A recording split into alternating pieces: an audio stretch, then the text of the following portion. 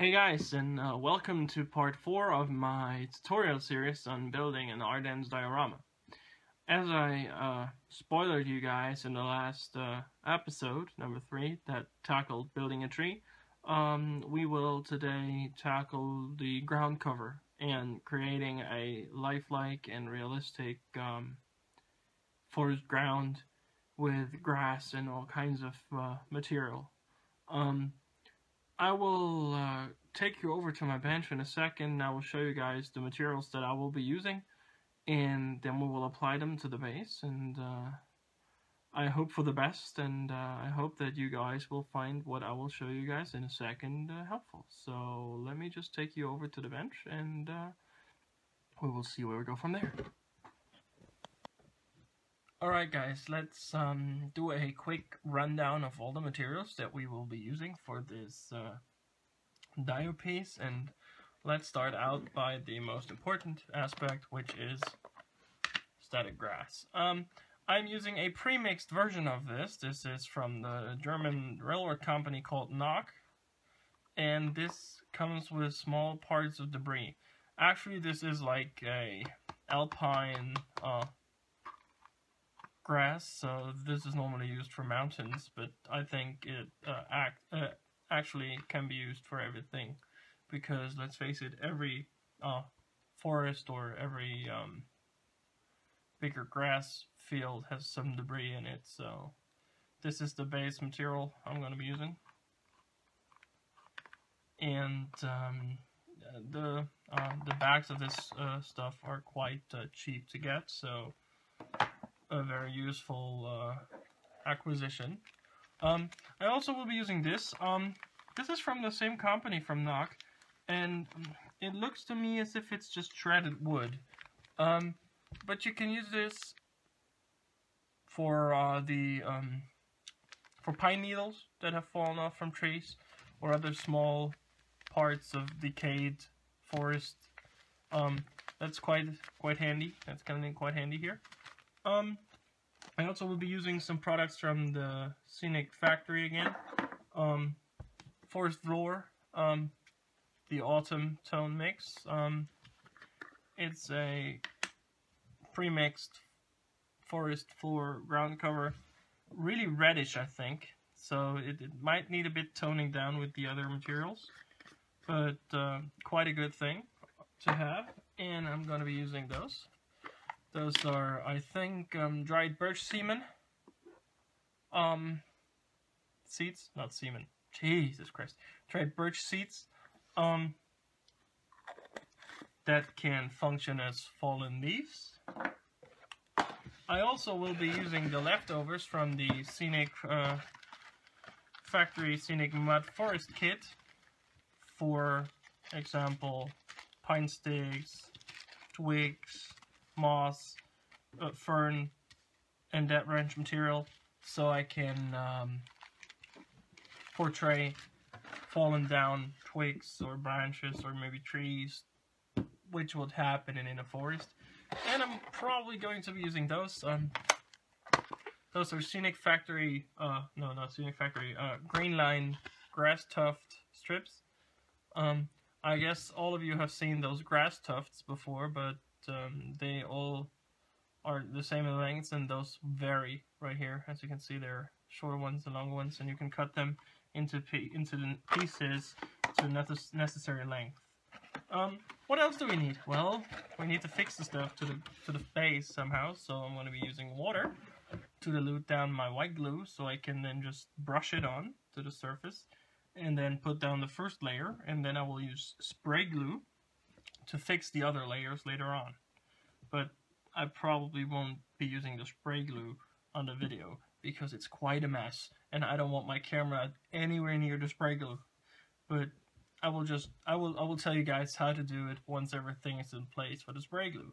So, as we have now seen all the stuff that we need for the diorama, let me just put on rubber gloves, because rubber gloves might be useful as well, because you don't want all the stuff to stick to your hands. And then I'll take you over to the diorama, and we start putting down the first layer. So, see you guys in a bit.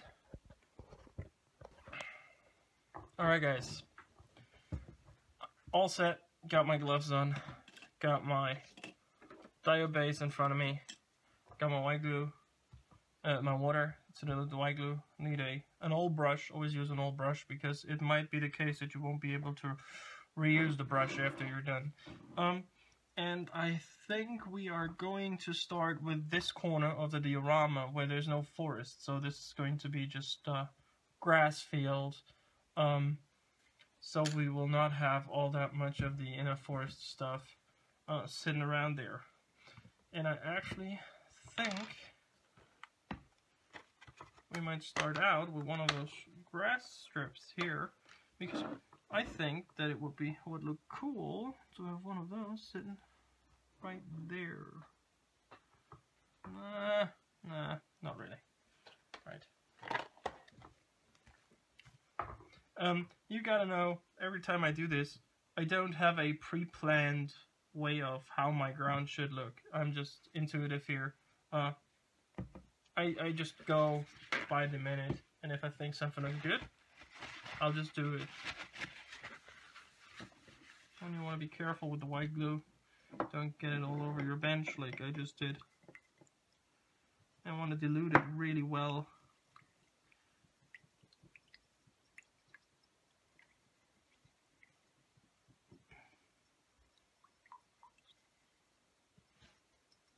Then you just take the brush and stipple it on there. You can be deliberate, just don't, if you have, like I do, wood lying on there, which was probably quite the mistake to put it on there before putting on the grass. You just want to be careful not to cover any spots that should not be covered with the grass later on.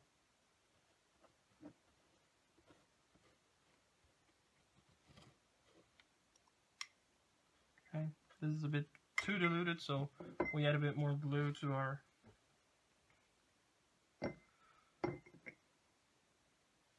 diluted glue. We need a certain amount of glue to hold the stuff down, and if it's too watery, certain areas will not be sticky enough to get the stuff down. This looks much better now. You of course always want to have a certain kind of basic ground for your cover, probably something brownish, just to make sure that yeah, nothing shines through if you use like DAS or Fimo Air, because the color of that stuff, if it shines through, would look hideous. And then we just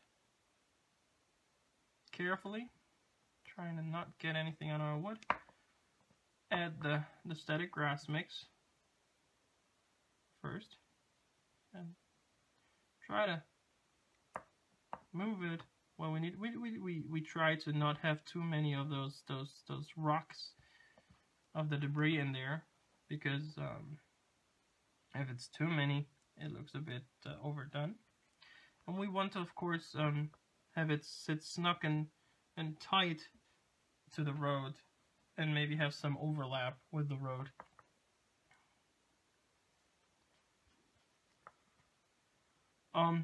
If you can't access knock, I would suggest looking for what's the name of the company?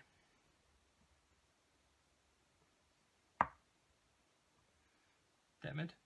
Okay. Woodland Scenics. They make some nice ground cover stuff too. So you can, and I think they are better available in the States than the knock stuff. And here's another thing for you guys. If you're not happy with the way your stuff sticks, just take the glue onto your brush and then staple it on, because that will help you get a bit more of extra stickiness. And again, don't glue your bench.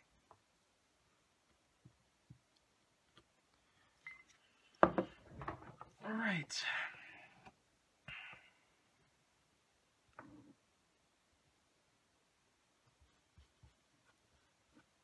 And if you're not an experienced ground cover guy, I would suggest you mask off your diorama frame, because otherwise you might have some static grass on your diorama frame. So as you can see, we got the first corner of our diorama now covered in grass. So we can now go and add a second layer of stuff. Which is this stuff.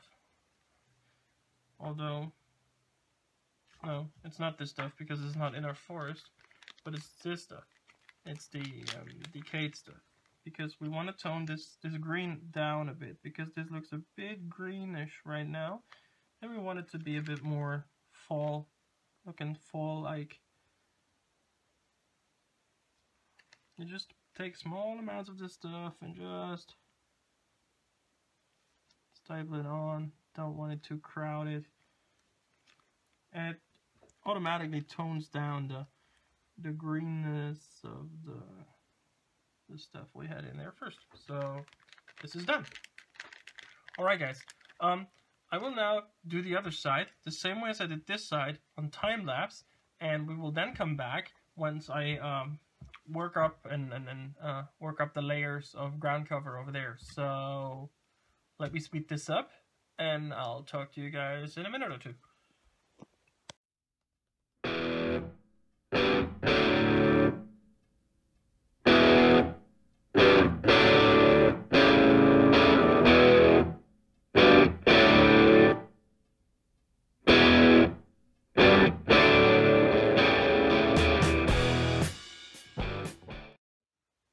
Alright guys, as I told you, now both of the sides of the dio are at the same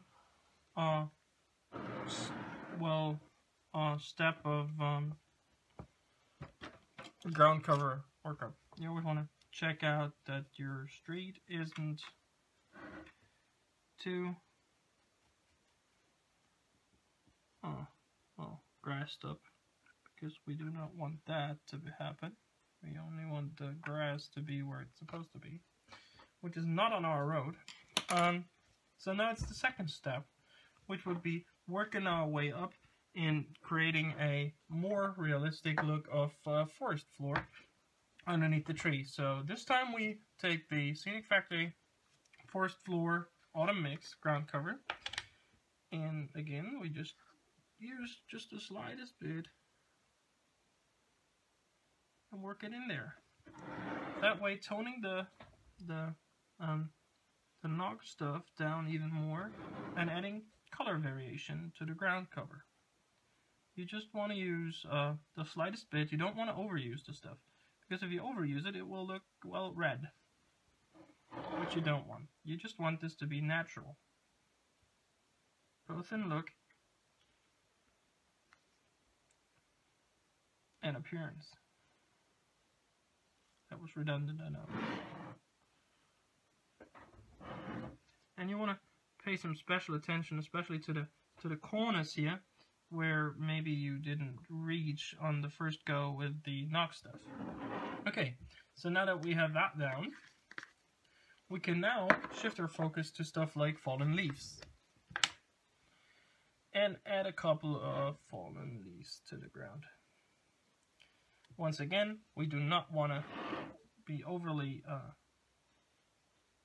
aggressive with that, and don't want to overdo it. Just a couple here and a couple there.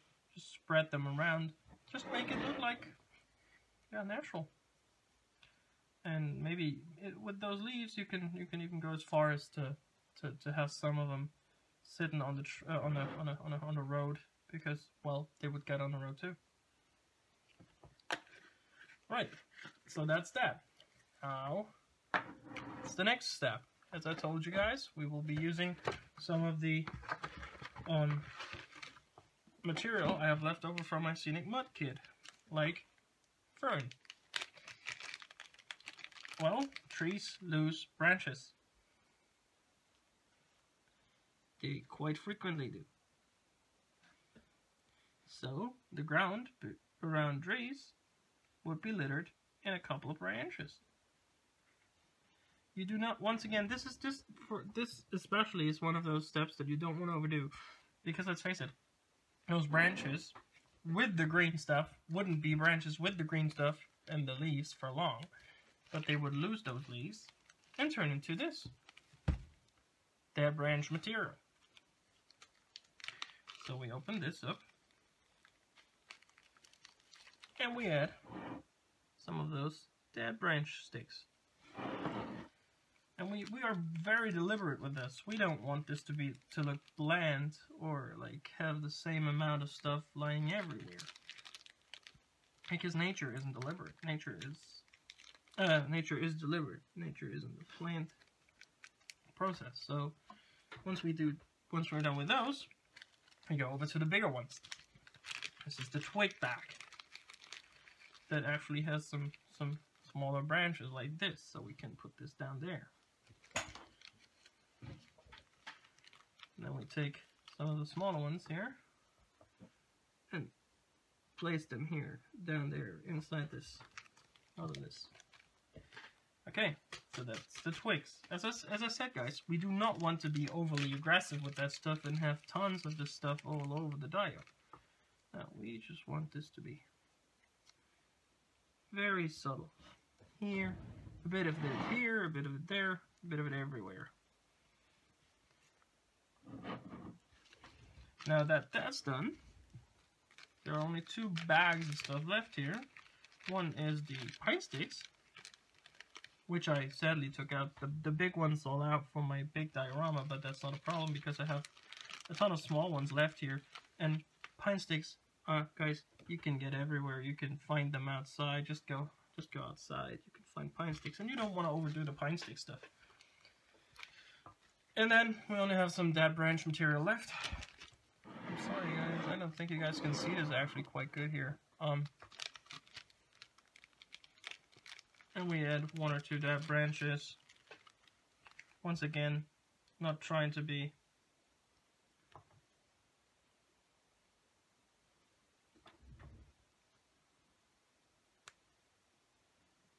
go overboard here.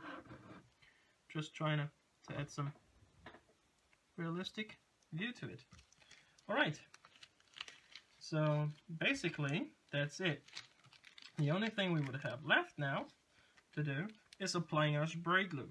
I'm using the Deluxe Materials spray glue. Let me try to get you guys a bit closer here so you guys can actually see the effects, but I will have some pictures for you in a second so that you guys can see what it looks like. We will use spray glue to fix all this stuff. You want to be careful. The problem that I have now is that I put the tree in place first, which you normally shouldn't do. You should have the pin of the tree, work your way around, then stick the tree in at the end once you have fixed all the other stuff. I did it the other way around now because of, well, logistics. Normally you shouldn't do it. I did it. I will work my way around it. I will still be able to fix all that stuff. Maybe I have to use a different technique than spray glue this time, but I have to thin the glue down even more, and then I'll just pour it on. It's a possibility. It destroys a bit of the surface structure, but so I would have to add a bit more of the stuff on top of that, but that's not a problem. As I said, spray glue it, leave it to cure for a day. The problem with most spray glues is that they try dry glossy, which you do not want. You want a matte finish, unless you are going to cover the thing in snow anyways, which I don't know whether or not I'm going to do this. But this is how I do ground cover. As I said, there will be a couple of pictures that will now follow that show you guys exactly how the ground cover now looks after I applied all the stuff to the base. Yeah, it's that simple, honestly, and it didn't take me that long. It took me like 10 minutes to do the entire thing. Yeah, as I said, this is step 4. There might be step 5 if I decide to put snow on this, but I'm not sure. If I do, I'll come back. I'll show you guys in step 5 the snow. If not, I'll show you guys in step 5 the finished diorama with the vehicle and the figures in place. So this is part 4. Thank you guys for watching. This is Hollow Modeling. Always remember, the force is with you. Bye guys.